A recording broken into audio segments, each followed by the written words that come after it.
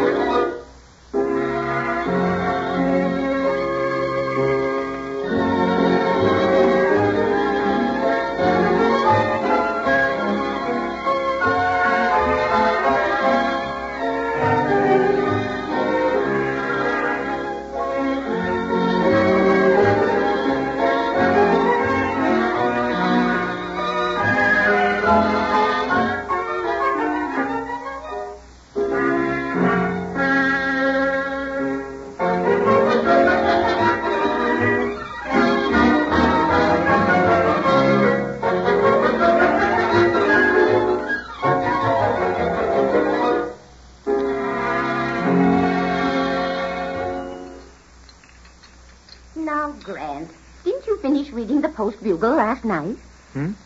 Oh, well, no, Lou, I didn't. I just running over the editorial page this morning. Well, now, you just hustle along.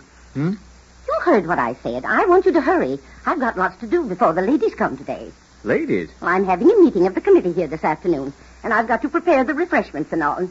Besides, cleaning up a night before they... Grant! Huh? What? Look what you're doing. What's the matter? You most poured that coffee into the sugar bowl. I did. There's nothing to laugh at. I've got enough to do around here without cleaning up after your absent-mindedness. Oh, I'm a great little woman. Well, I guess I might as well get on downtown. Goodbye, Lou. Bye. Well, now, aren't you... Oh, I know what you mean. There. Was that it? Yeah, that's it. Oh, you men. You can think of more things to waste a body's time. Men? Oh, just how many men are there in your life, Lou? Grant Adams. Now, you get along. Get along this minute. Goodbye, Lou. See you this evening.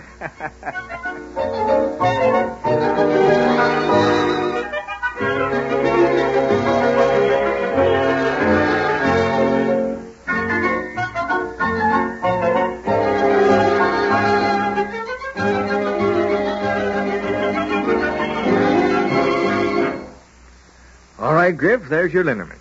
And then on your way back to the lake, you stop into the house and get those new pellets. Yes, they came in the mail last evening, and I guess I forgot to bring them down to the office. Oh, that's all right, Doc. I ain't no hurry. Just take them as it says on that slip of paper there. One before every meal and one before bedtime. And drop around in about a week. Yeah. I'll see how you're feeling then. And if you don't start improving pretty soon, well, we're going to have to try something else to clear up that rheumatism.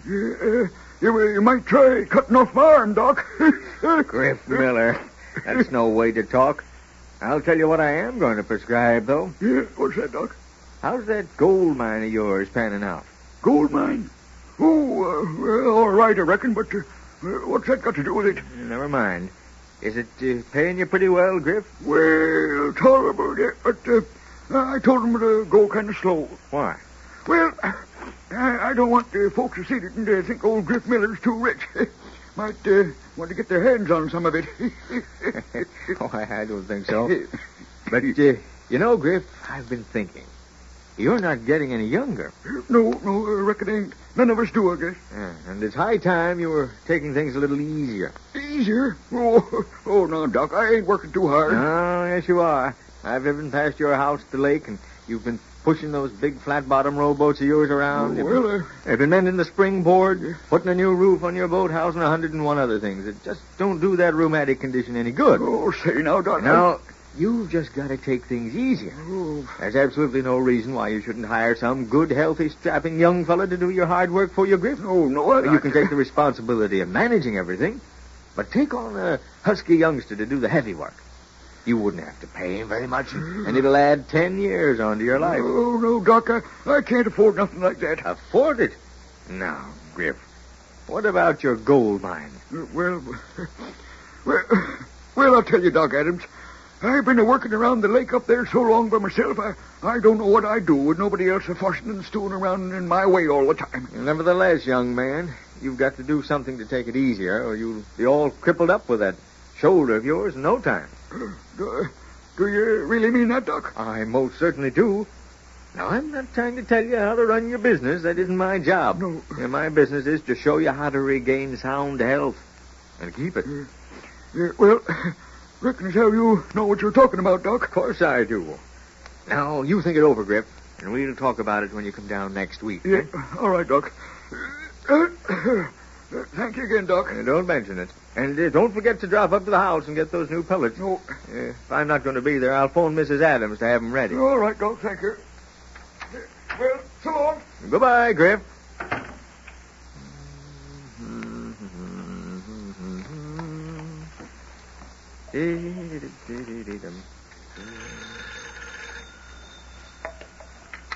Hello? Dr. Adams speaking. Oh, yes, Lou, yes. The committee wants to see me? What about? Oh, you can't tell me now, huh? Well, I've got a couple of calls to make, Lou, then I'll be right home. Yes, that's in about 20 minutes or half an hour, I guess. All right, Lou. Yes, all right. Goodbye.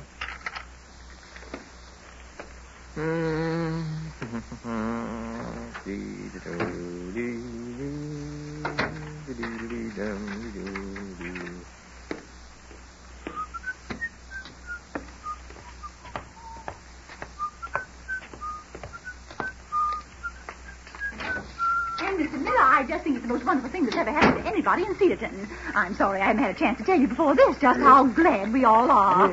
Just think, a real gold mine right there on your property. Oh, I do, Dr. Adams. Hello, Mandy. I was just telling Mr. Miller what a grand thing I think it is, him finding all that gold in his property. Isn't it thrilling? Yes, it certainly is. For Grip. Yes.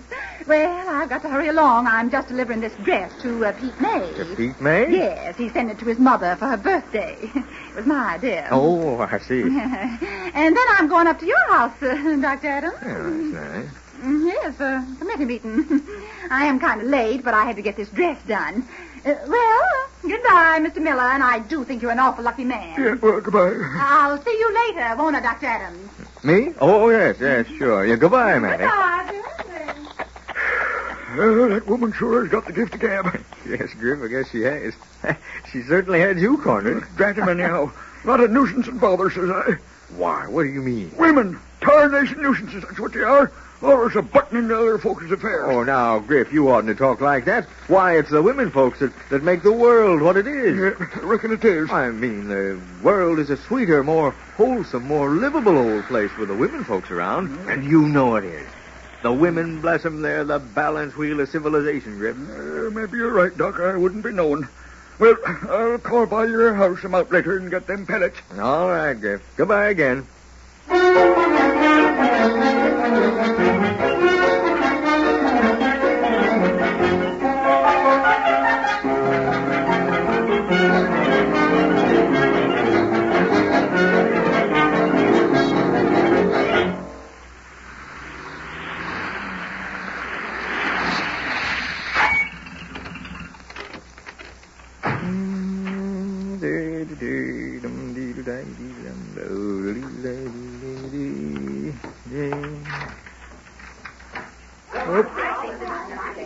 Gosh, Friday, what's this? Oh, Grant, I'm so glad you've come. What is this, Lou? I thought you said you had a committee meeting here this afternoon. I have. This is a committee meeting. Looks to me like the whole Ladies' Aid. Well, it's a meeting of the committee of the whole. The whole? Yes, and I'm in it.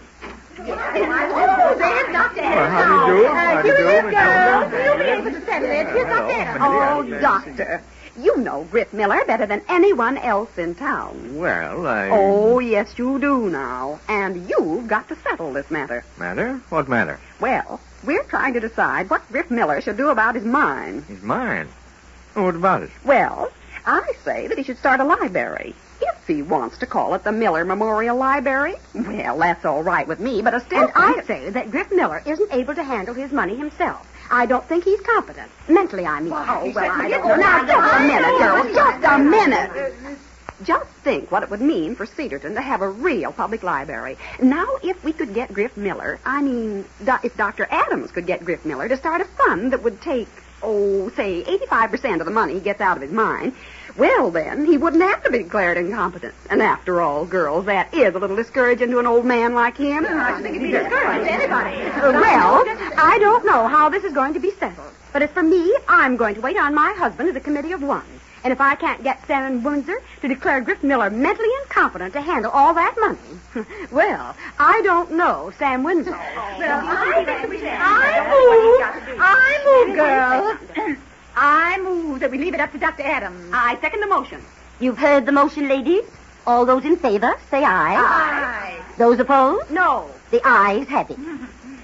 Dr. Adams. Well, ladies, I must say this has been mighty interesting to me, this little discussion of yours about what Griff Miller's going to do with the money he gets out of his own gold mine. I suppose it's right. But I've just been thinking. I wonder what you think of this idea. What would you think of letting things take their own course and allowing the subject in question, Griff Miller, to make his own decision? Now, just a minute. You know the man's not Oh, Granny, there's the front door bell. I'll go, Lou. You stay right here. I'll go. Gosh, Friday. Oh, hello, Doc. I just Oh, come up here. yes. What is it, Griff? Oh, an emergency case? I'll come right away. Anybody dying? Wait till I get my medicine case. But, Doc, I just... I know, Griff. I know it's all right. A doctor must answer a call any time of the night or day. Come along. Hey, wait a sec, Doc. You don't understand. Oh, yes, I do. Come on, get into my car. I'll drive you up to the lake. But, Doc Adams, did you bring the pellet? Oh, hang the pellet. I wouldn't go back into that house for a gold mine. What's the trouble, Doc? You look sort of upset. Never mind. I wouldn't give you the satisfaction of telling you what's the trouble. Well, but just you believe me when I tell you, Griff Miller, you know more about the world than I've given you credit for. Women, gosh to Friday.